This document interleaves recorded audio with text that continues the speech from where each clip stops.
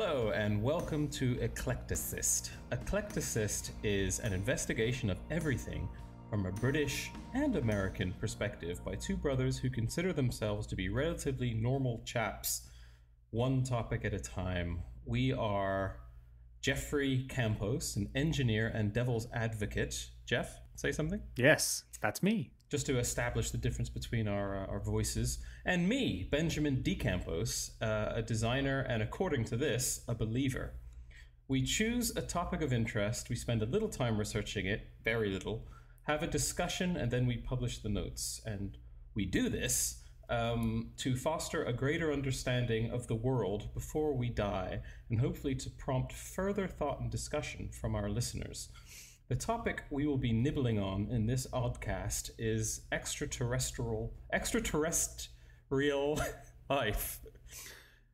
From the most corpulent blue whale down to the tiniest viral particle, everything that has ever lived has done so on our very own tectonically plated, watery shrouded, iron-cored, 4 billion-year-old mote of dust. Or maybe not. Perhaps, despite the disappointing lack of findings from the SETI program, there is a single planet or moon orbiting one of the 200 billion or so stars in the galaxy, harboring what we would recognize as life. Are we alone? Would we ever detect alien life, given the distances involved? What are the odds? We certainly are not talking about Peter Stringfellow or planned obsolescence. So I think the starting point here is, what is life exactly? It's a tricky one, I think. Well, I mean, if you bang life into Google, it will say that life is the condition that distinguishes animals and plants from inorganic matter, including the capacity for growth, reproduction, functional activity, and continual change preceding death. It's so profoundly... Oh, that's something else. Yeah, so that is life. And also, I think you need to explain this difference that you flagged, because, what was it? You said you're interested in extraterrestrial intelligence, not life per se. What do you mean exactly? Well, the topic of the podcast this week is extraterrestrial life. Of course, life doesn't necessarily have to be intelligent. So SETI, the search for extraterrestrial intelligence, is just that. It's a search for intelligence, which may or may not be alive, but we're talking about, is there life out there that we would identify as life? So we think life is, or life has, certain recognizable features, replication in some way, and, through reproduction, growth and development, death, movement and motion, and usually some sort of interaction with the environment, and generally shaped by the environment in terms of evolution. So we can define life as we would recognize it. But the question is there any life out there? Is there any life anywhere other than here on Earth? Obviously, there's been no discoveries. As far as we know, we are it. There isn't life anywhere else out there in the universe. But it is important to understand what exactly it is we mean when we say life. And it hasn't been without controversy. There have been scientists who have suggested that viral particles are alive, and others that debate that. Perhaps they aren't. They're just little machines that are able to replicate themselves using the mechanisms inside bacterial cells to clone themselves effectively. And also phenomena like fire, it has been argued, are actually alive because they tick all the boxes of the definition of life. So a little bit controversial, but I think we all have a good idea of what we mean when we say life, and I think we have a fairly good idea of what it might look like out there in space as far as our reference points are concerned. So, if we saw a humanoid alien come down in a spaceship, we'd probably know if it was alive or a robot, again, purely based on our own reference points. But in order to fully understand what life is, and what could be out there, we have to fully understand, or at least get a much better understanding of what life is here on Earth. And life here on Earth is very diverse. We have, our sort of scale organisms like ferrets and mules and elephants and pigs. And then we have very small life forms that we've only recently discovered, like bacteria, which are smaller than we can see with our naked eye. And most of the time, most of us have to take the advice and recommendations of those in the know that these organisms actually exist and present a threat or not to us. And then there are even more recently discovered organisms like the extremophiles, life forms that exist miles under the ocean near hydrothermal vents or volcanically originating vents. Black smokers, they're called, and lots of little shrimp-like creatures and crabs live around these vents with absolutely no sunlight whatsoever, feeding on bacteria. And then we have tardigrades. Tardigrades are like tiny little horrible, ugly, microscopic lice, it looks like. There are over 1,000 species of these little bugs. They can get up to 1 millimeter in length, but usually they're much smaller and you really can't see them with your eye. But these things can survive almost anything. It's incredible. You can freeze them completely, freeze them almost down to absolute zero, and they'll survive. You can cook them and they'll survive, and you can put them in a vacuum and they'll survive. So these things can withstand incredibly hostile environments. So it makes you think, well, if they can withstand that on this planet, perhaps these little bugs could thrive on somewhere like Mars, which would kill us instantaneously with almost 100% carbon dioxide in the atmosphere.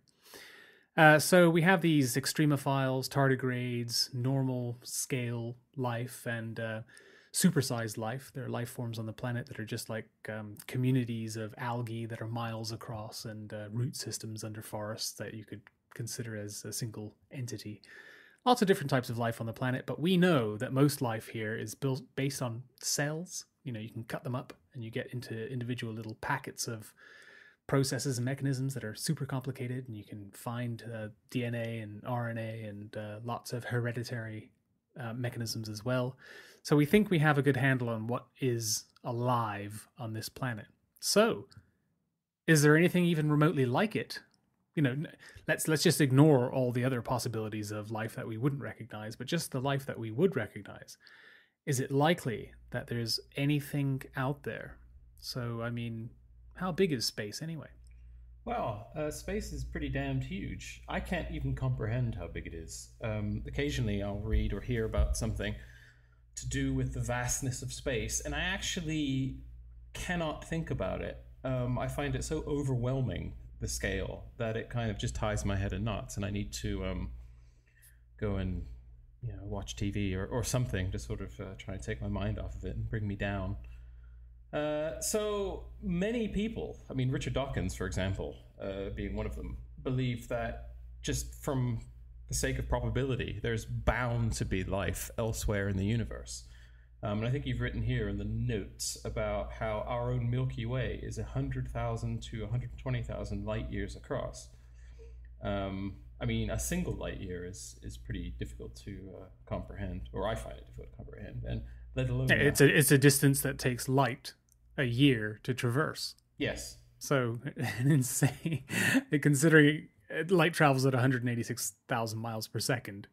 If it takes light a year, then it's serious. Light from the sun takes 8 minutes to get to the Earth. So, oh my God.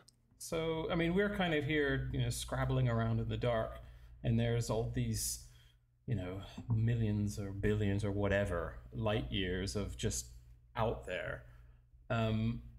So I think it's not a stretch to imagine that there just simply has to be some other life elsewhere in the universe. And also, I think if you kind of just think about how it's not miraculous that there's life on this planet, if you take that out of the equation, then there's bound to be other life. Why wouldn't there be? Perhaps. If I could just continue on your the concepts of scale and how we just simply cannot comprehend it.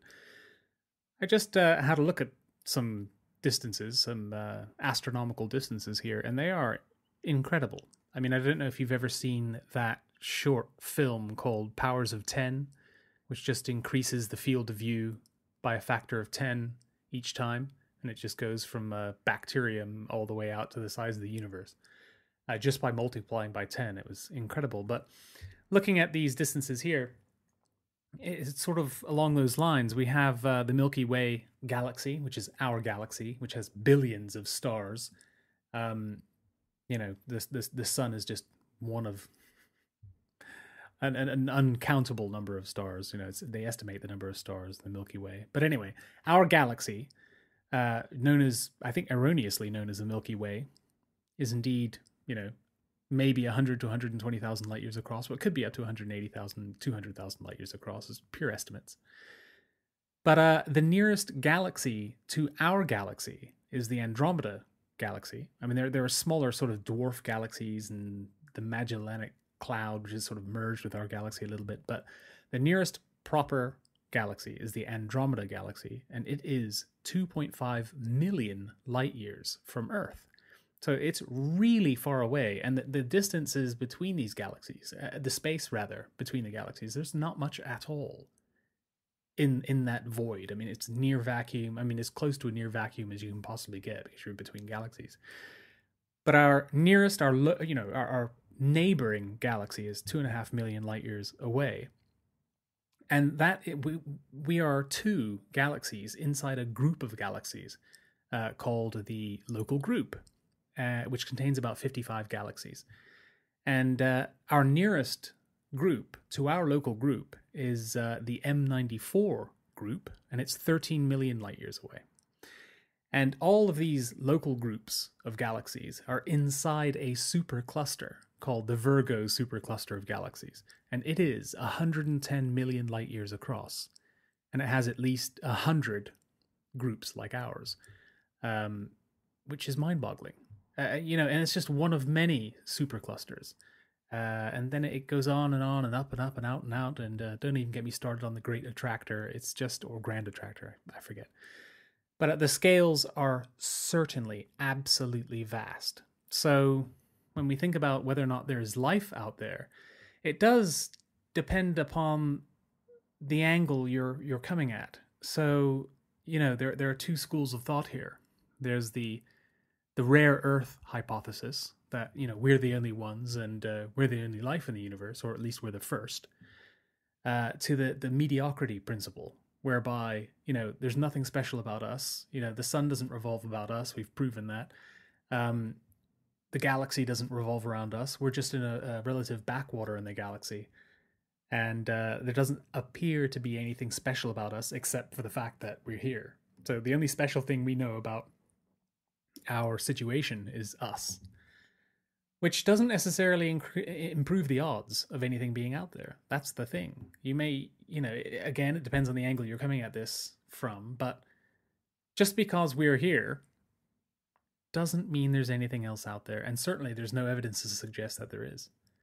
Yeah, I'm not sure I follow that really. Just do the math.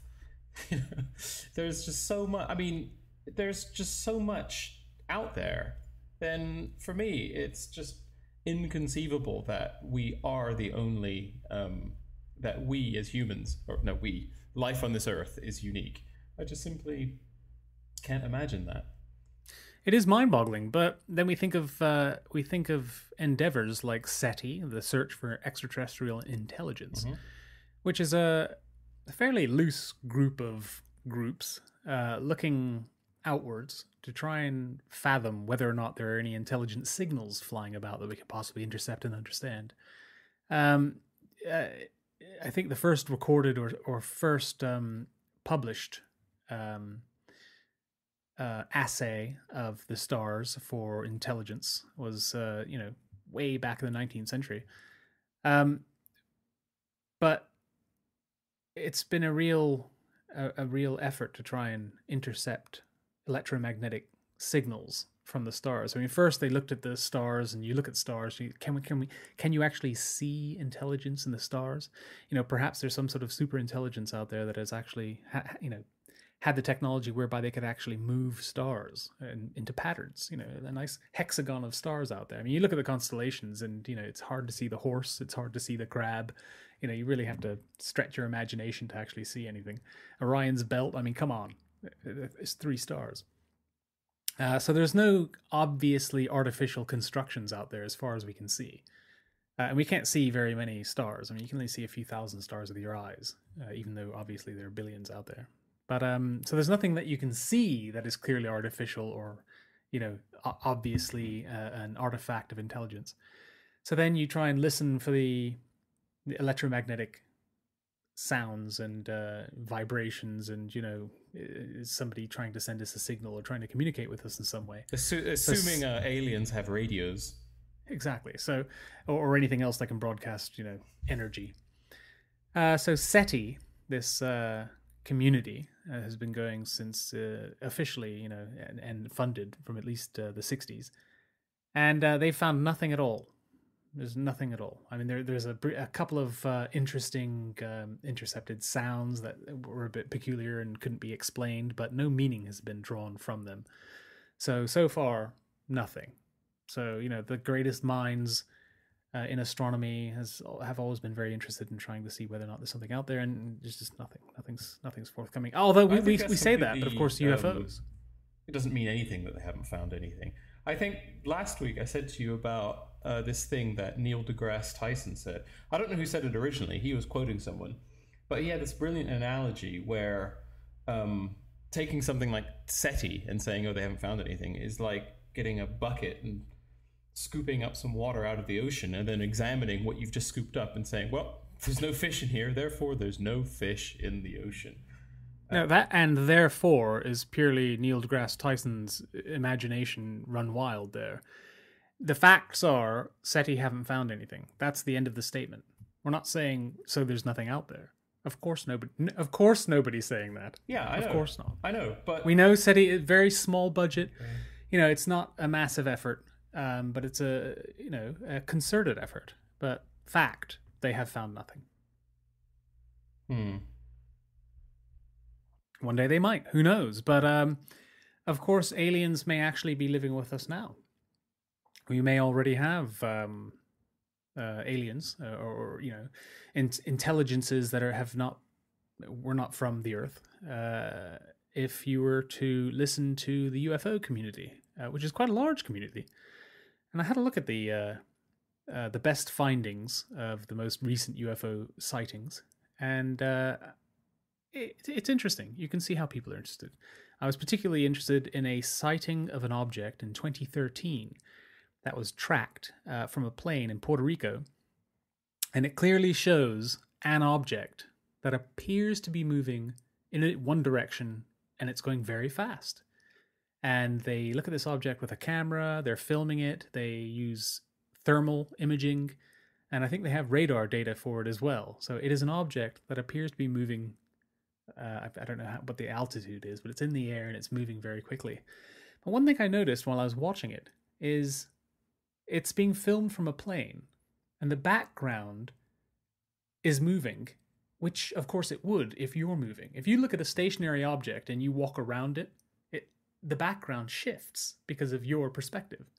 So I think that could have played into it looks like it's moving really quickly angle, because I think that the point of view is moving very quickly, so that'll accelerate any movement that's there. And also the kind of way it looked to me, even though it's a little dot on a really grainy video, as it always is, it looked like it was tumbling a little bit, like it was a plastic bag or something. So and this is one of the best examples of an unexplained object flying. And I think it's you know, is that all we've got? You know, everybody has a high definition camera in their pocket, and we're unable to capture anything even remotely convincing as something that's non-human. So I think I'd highly doubt UFOs are here with us, among us, knowingly now. I don't know what you think. I don't think there are any credible sources to suggest that there is anything. But also, again, it's this crazy scale thing. It's like, you know, our existence on this earth is just like less than a blip. And it's, you know, how could this one little blip coincide with some kind of life colliding towards us that we notice? But going back to the whole UFO thing and people's seeing this. Where did you say it was? It was Puerto Rican. Puerto Rico. Yeah, there is this huge desire to see UFO, to see alien in all these crazy sightings. It's like the X-Files little adage, the "I want to believe" thing. I mean, even like last week or the week before or something like that, there's a photograph that the Mars rover took, and there are all these people saying, well, that's clearly proof of panspermia. When there's a rock that kind of sort of almost looks like a face or like a teddy bear or something crazy. It's confirmation bias. Yeah, it always creeps in. It's all of that. Yeah, and so I don't know if I'm being closed-minded by saying, okay, well, that's clearly just the shadow of a rock. That doesn't mean anything, or what. So yeah, it doesn't surprise me that there are no confirmed sightings of anything at all. No, I think the best they have is confirmed UFOs, in that it's, you don't know what it is. Yeah, there's certainly no confirmed aliens, but there's definitely confirmed unidentified flying objects. The thing that really annoyed me about the X-Files was that Mulder was always right. He was always proved right. Yeah. And Scully never was. Yeah. And she was the scientist. That always annoyed me, because the reverse is true in reality. I know it's fiction, but I mean, every episode, that was really annoying. Well, yeah, it got kind of tedious because Mulder was always right, and then Scully was always cynical, despite Mulder's being proven wrong again and again and amazing track record. It's quite funny. There's an interview of Richard Dawkins from 1997, I think, when the X-Files was in its heyday, and he was promoting whatever book he had out in 1997. What was it? What was his book from 97?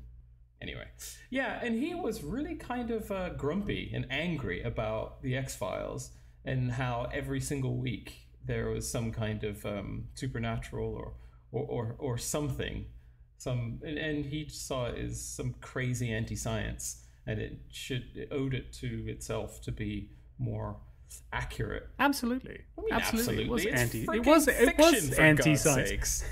That's true, but it's just it's irksome. It's worth listening to, just how grumpy Dawkins was. And it's like, if you watch an interview or listen to him these days, he's so much more cheerful.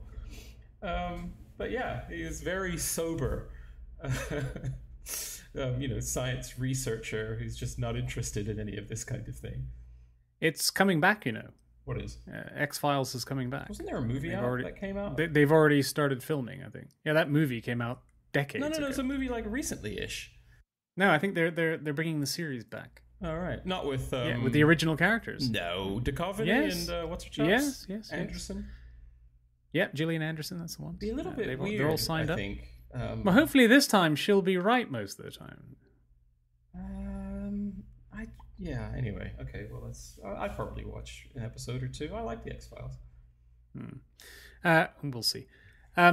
So we can also speak about, as we know, life on this planet is the only life that we're absolutely sure exists. Again, we need to examine this. I mean, how did we come about? This occupies a lot of astronomical and cosmological scientists.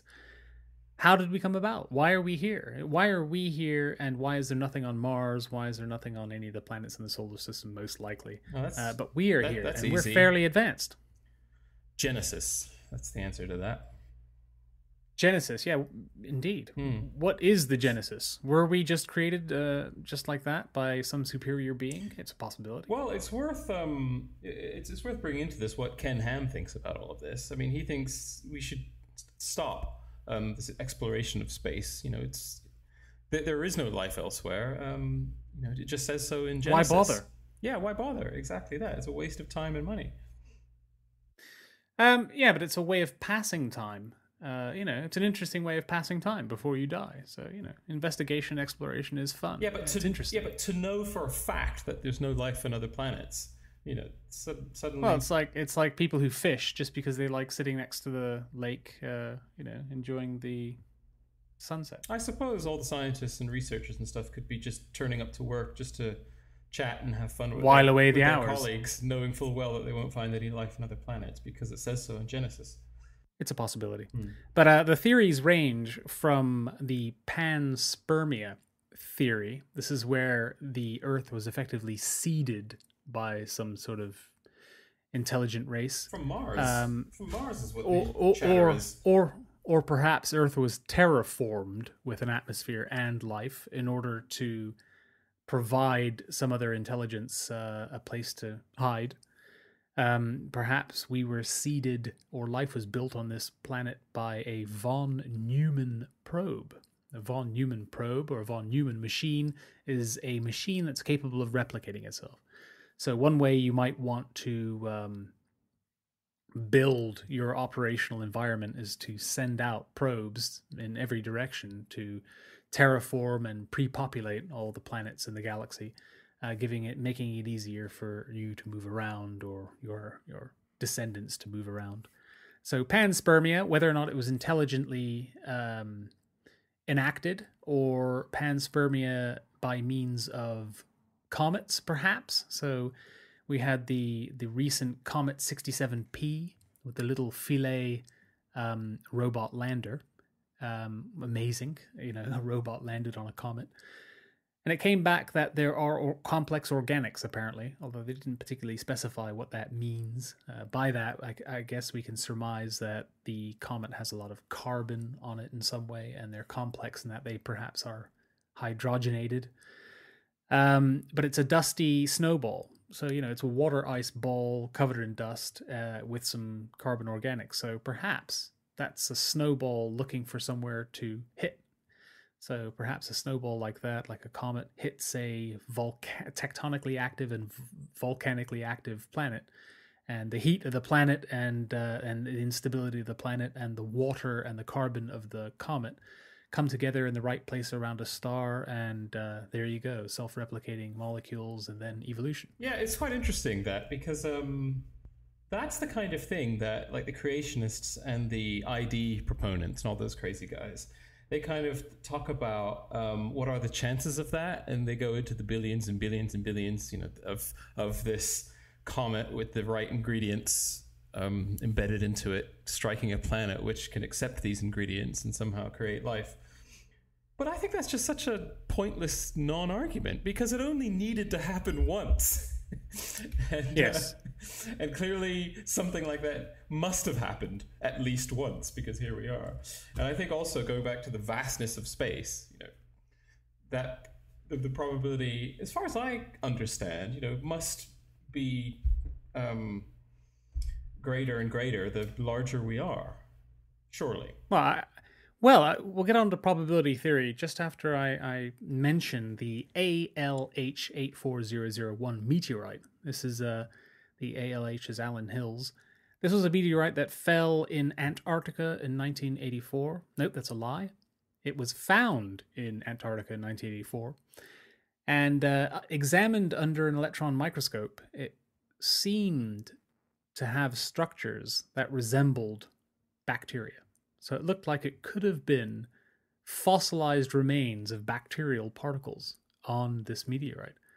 So it was very controversial at the time, and I think it's still fairly controversial, but these little sausage-like structures do indeed resemble, the sort of bean shapes of the simpler bacterial cells. So who knows? Maybe, this actually is an indication that there is bacterial life out there at the very least. So who knows? It's still up in the air there. I don't think it has been conclusively proven not to have been fossilized life. So you never know. Yeah, so moving on to probability theory. Now, this has always bothered me because we know we're here and we know Earth has life. We do not know if there's any life out there at all. So calculating probabilities is problematic, I would have thought, because you have an event of one. You have one event to go on. You don't have a trend. You don't have, there's no random data that you can collate into life-bearing events. It's very difficult. And I remember years ago reading about this astronomer fellow, Frank Drake.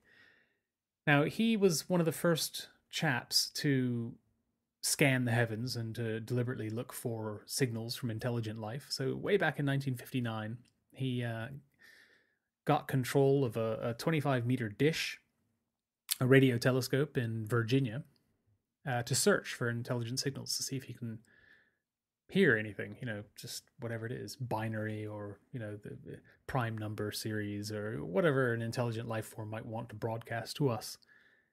And he didn't find anything. But he wrote this crazy, crazy equation called Drake's equation, where he tried to work out what the probability of life, intelligent life, in fact, is out there. And he just dumped in the most ad hoc and completely ridiculous parameters into his equation. And he came out with, wow, there's life everywhere. There's literally billions of civilizations out there just, begging to get in touch with us. And I think it's mostly based on, again, the scale of the universe. So, these distances are incredibly vast, and, we're just one star of countless trillions. So it's very tempting to say there simply must be life out there. This is the mediocrity theory.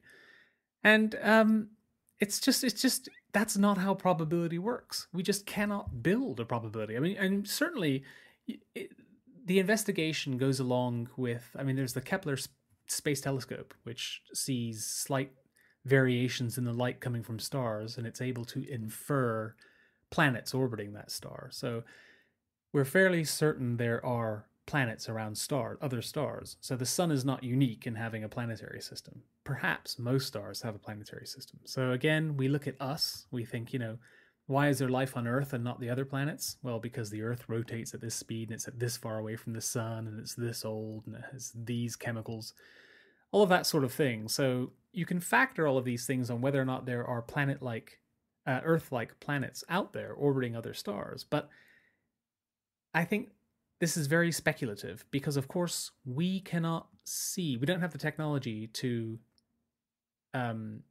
view another star apart from the sun as anything other than a dot. It's a point of light. We cannot resolve a disk of anything outside of our solar system. The distances are too vast. So a lot of guesswork is going on here. And I don't think it's proper probability. I think it's confirmation bias and it's guesswork.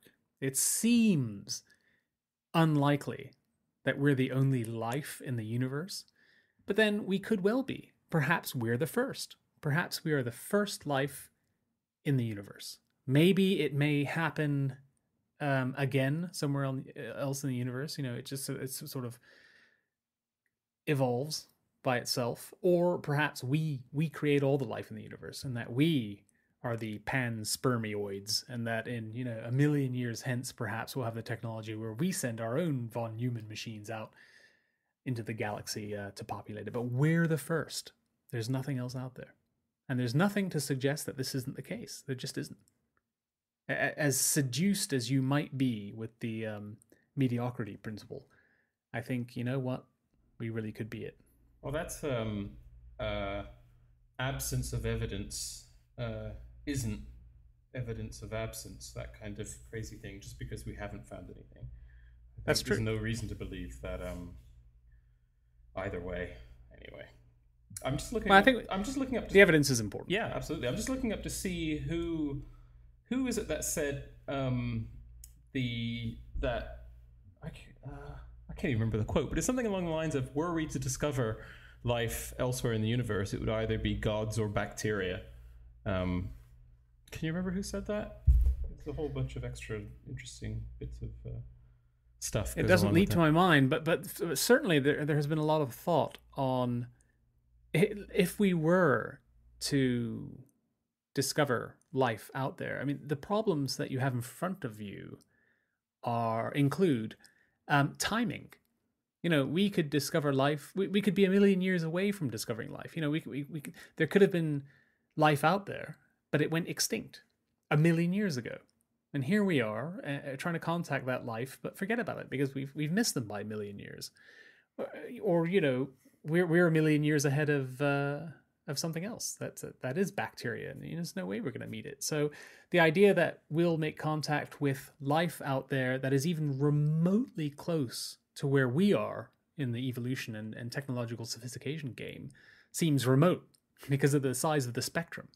So it seems unlikely. So that's the gods and bacteria argument. If there is anything out there, it's either millions of years ahead of us, or it's just bacteria. Yes. Yeah. Well, that's to get that's the what I was timing saying. right. Yeah, forget about it. It's not going to happen. Yeah. And also, there's just and the scale. The size of the universe. You'd have to have in order to send a coherent, intelligent message to another life form that is several stars away.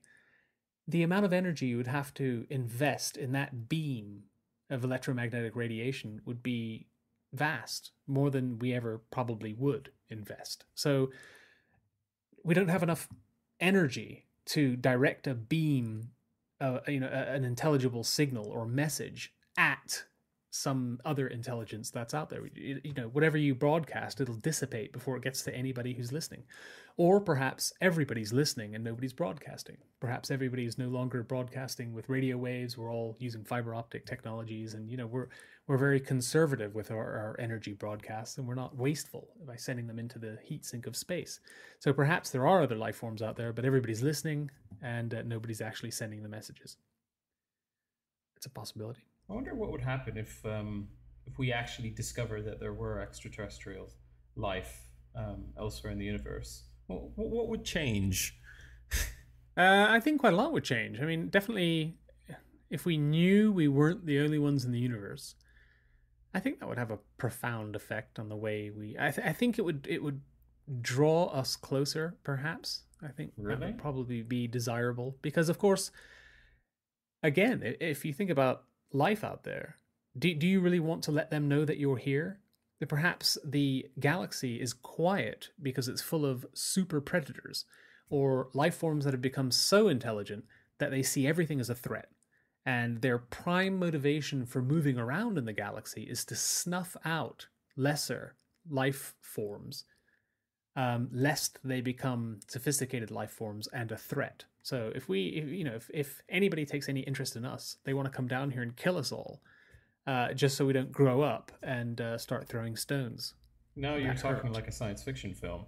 No, I actually don't think anything would happen. I think people would still go about their lives and wouldn't think about the big picture. People generally don't. Because part of what I said earlier about how I can't get my head around it is because if I try and think about it, the whole notion of just how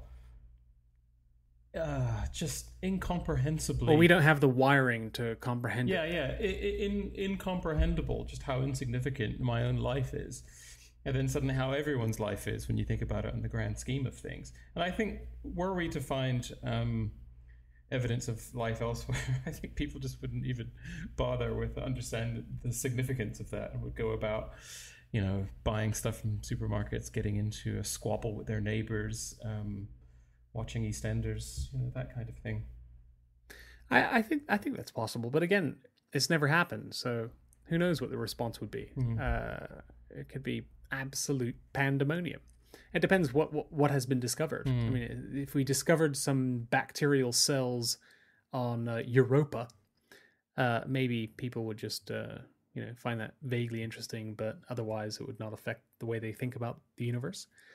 Or if it's a steam train of warships coming at us from Tau SETI, that would probably get us united.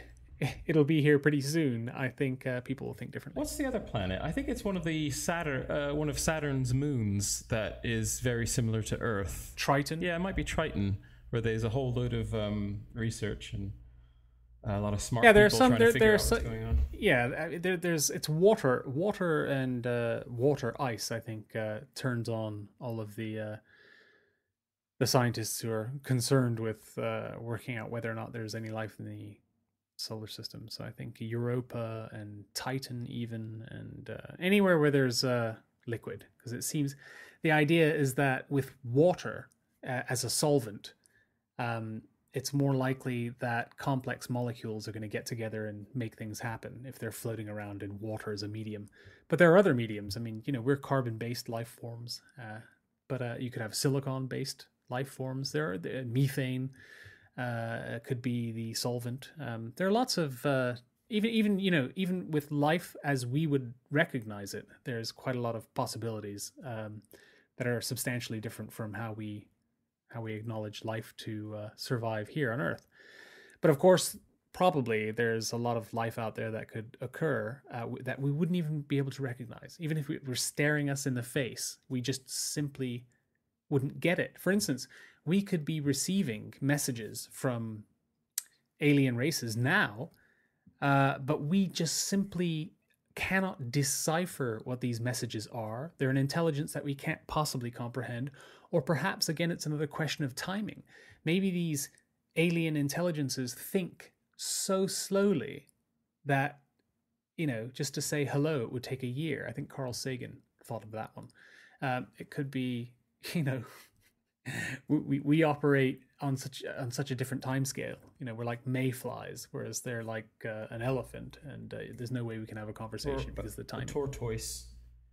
Or a tortoise. Yeah, no, I wonder what would... I think just thinking about possibilities is quite interesting pastime here, because I wonder what effect it would have on this planet's religious, were we to discover life on other planets. I think that would have, in many ways, a profound effect. Whether or not they'd acknowledge that would be another matter. I don't think it'll have a profound effect at all. I think if religion is good at anything, it's good at completely ignoring these massive shifts in thinking. You look at the Earth being the center of the solar system. No, it isn't. Had no real effect. I think religion is good at getting over that sort of thing. I mean, evolution. We weren't created as we are now. We actually evolved from more primitive forms. That didn't have any effect on religion. Yes, it kept did. on trucking. Of course it No, did. It didn't. It hasn't stopped religion. It hasn't reduced the amount of conscripts. Well, I disagree with that. I mean, it would have... They'll just get around it. They'll just argue around it. And they'll say, actually, we've agreed with that since the beginning. No, I think apart from... No, I mean, it's very well known about how these faiths, membership is in sharp decline as we know more and more about stuff. Apart from Islam. I dispute religion is in sharp decline, or membership is in sharp decline. I dispute this. Yeah, I'd have to look at the numbers. But why do you dispute it? I don't think that's true. I mean, how? I think it's just as strong as it ever has been. Yeah, but how could you possibly say that? We know so much more and more about so much more and more. I think you're right, but the fact is that 1 million children die in India every year from malnutrition, diarrhea, all preventable diseases and problems. The world is a big world, and it's growing at an alarming rate, and most of that growth is in third world countries, and these countries are hideously religious. I think there are more and more religious people being born every day. In a third world country, you'll have 5 or 6 children perhaps, and they're born into a highly religious family, and they become very religious indeed. In the so-called enlightened West, who are having fewer children, I think it's a numbers game, and I think religions are benefiting from the turnover. 2 recent studies released almost simultaneously provide more hard evidence that religion is slowly losing its grip on humanity, even in the United States. And this is just obviously the American Humanist Association, they have a dog in this fight. But it's not surprising to me that that is the case. And the point I was making is that I think were it to be a fact or discovered that there is life on other planets, I think there would be a whole host of formerly religious people suddenly thinking, okay, well, suddenly the Bible is even more irrelevant, profound, and applicable. No, I disagree. They have a dog in the fight, and they'll argue. They'll spin it to their favor. I'm reasonably confident numbers are down, so I just disagree with you there. I'm sure the facts are on my side. I'm not sure about that. Well, we'll have a discussion about that.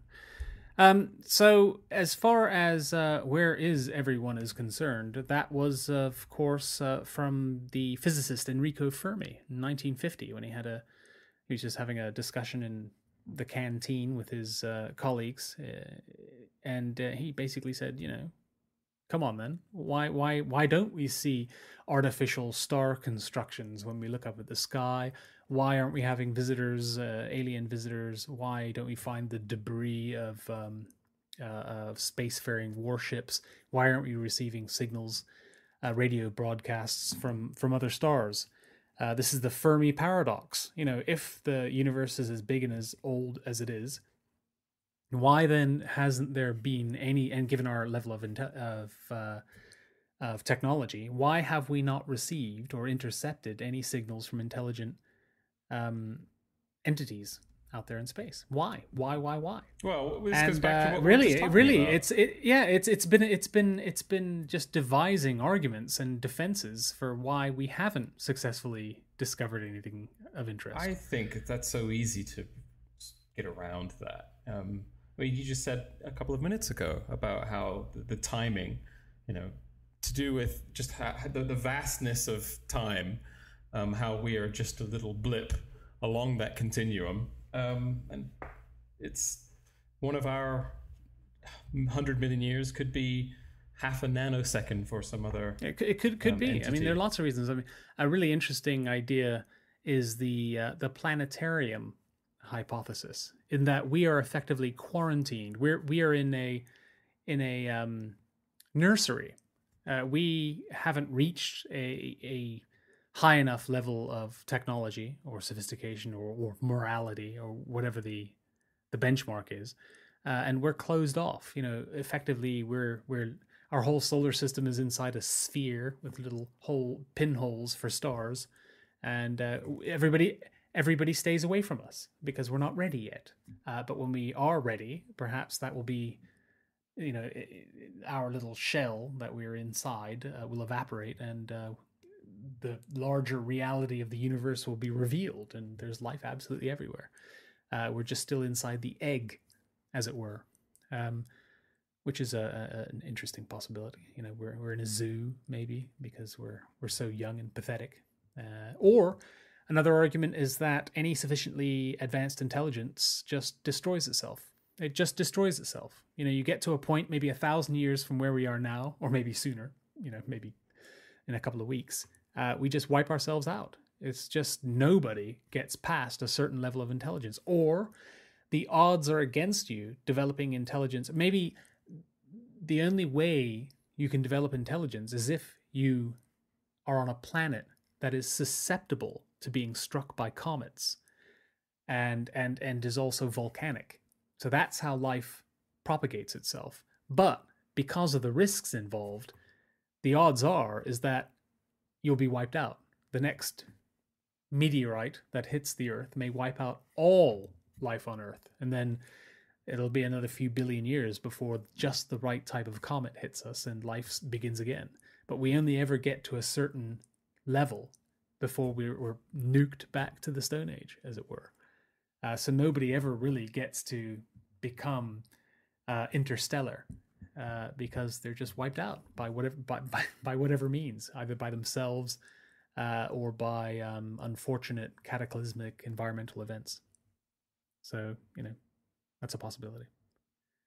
I personally like the super predator theory the best, in that any intelligence that does get really sophisticated out there hides. The last thing it does is tell everybody where it is, and what it really wants to do is wipe out lesser species, because it lives in fear that it'll be wiped out. And I guess the ultimate goal is to see the heat death of the universe. So everybody wants to survive and live. So you really don't want to have something like the Arecibo message, where it's a message that we broadcast out there telling us what we look like, where we are, what we're made out of. Come and get us. Look at all these resources we have. I'm not sure about that argument about how extraterrestrial life would be hostile for their own safety, because we're certainly not like that. I think on the whole, we'd be the type of life form that would, welcome strangers. Well, I mean, there are inherent risks, obviously. Yeah, there are, but it's not to say that. I don't know. I just think it's a weird one. I think that's more science fiction. I think movies are or Hollywood are more interested in that idea. But in reality, we'd be, hey, aliens, how are you doing?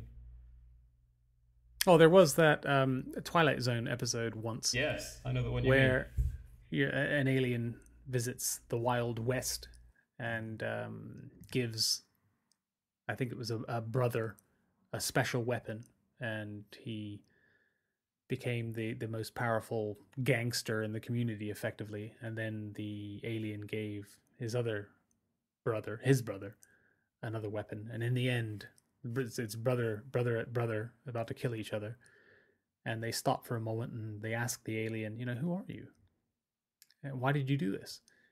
And the alien explained to them that, if brother kills brother and like kills like and kin kills kin on this planet, then you are no threat to us. And, he's like a sentinel. So, of course, there's the Arthur C. Clarke short story, The Sentinel, whereby there is an object that is just a beacon watching the Earth. And when the Earth reaches a certain level of sophistication, then, the master race is informed. And of course, this is 2001 A Space Odyssey, I think, which is possibly my favorite film ever, which was very, very loosely based on The Sentinel by Arthur C. Clarke. And an object is, again, a beacon is buried on the moon, and it's just dormant. But when the humans reach a level of sophistication whereby they can visit the moon and unearth it, or unmoon it, it sends a message to say they're cooked. Come and get them. So that also chimes with my favorite theory, the super predator theory.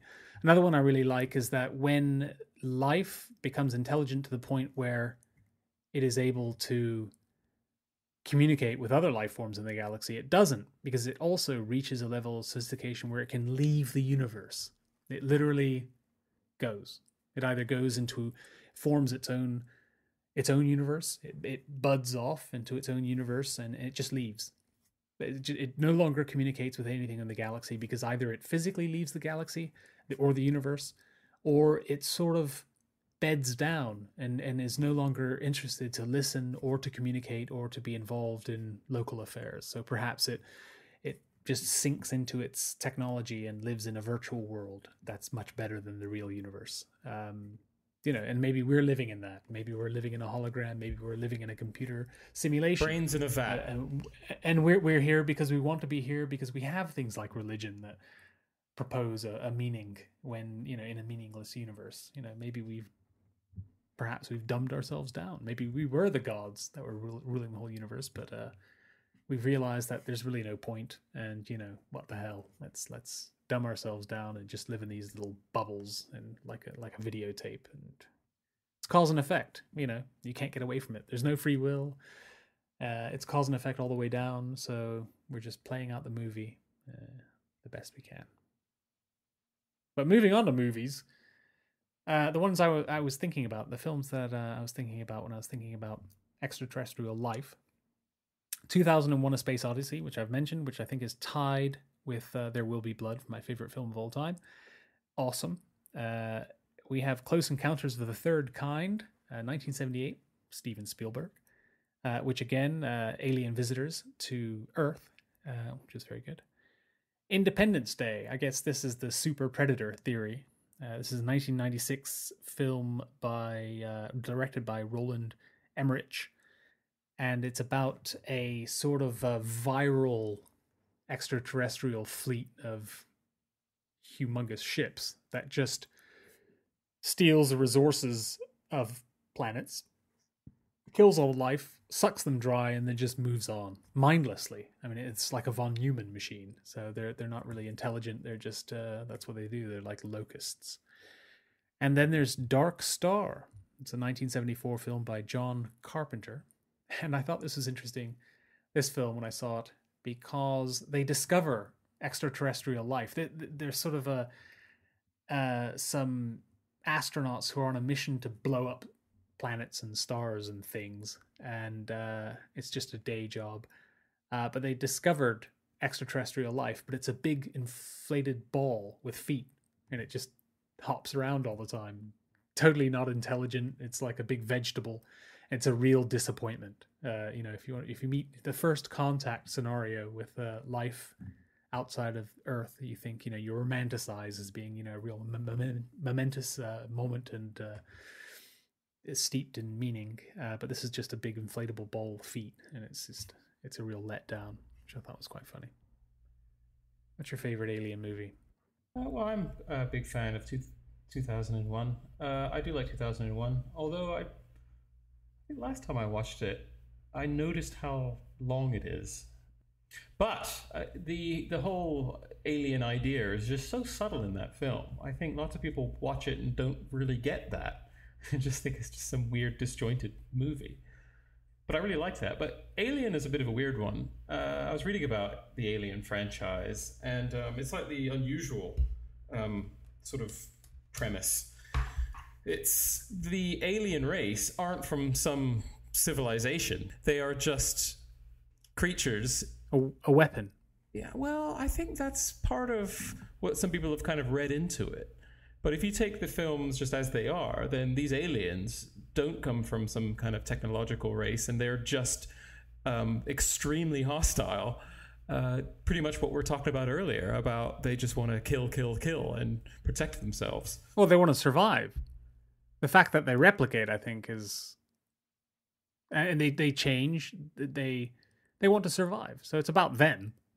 They're incredibly hostile because that helps them survive. But what I'm saying is that they're not from some alien race that's created spaceships and laser guns and cars and potato chips and stuff like that. They're just these wild animals, or at least they are from the film. But you said there something about how they're filmed, but I think that some other people have kind of read that into it, or maybe Ridley Scott is post-rationalized subsequently.